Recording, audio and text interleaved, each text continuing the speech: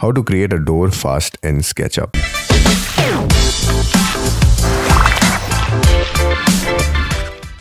Step 1. Use the tape measure tool and give the references. So my lintel is at 7 feet.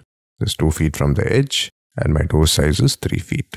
Step 2 is to draw your rectangle to create the opening on the face and then use the push-pull tool to create the opening. Step 3 is to make a rectangle again and then make this a group.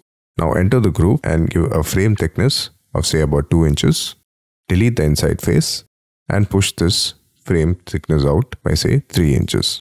We can also push this down and make this a group and delete it. So we've created our frame. Now let's create our shutter.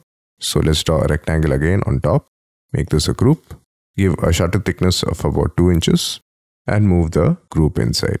And finally, the last step is to give a material for your door. So go to your materials here, go to wood, apply a wood material for your frame, and you can give another material for your shutter as well. Finally, as a last step, you can also create the door handle. I'm using the follow me tool and using the circle here to follow along this line path. So go to tools, click on follow me and select the face. You can also extend this out.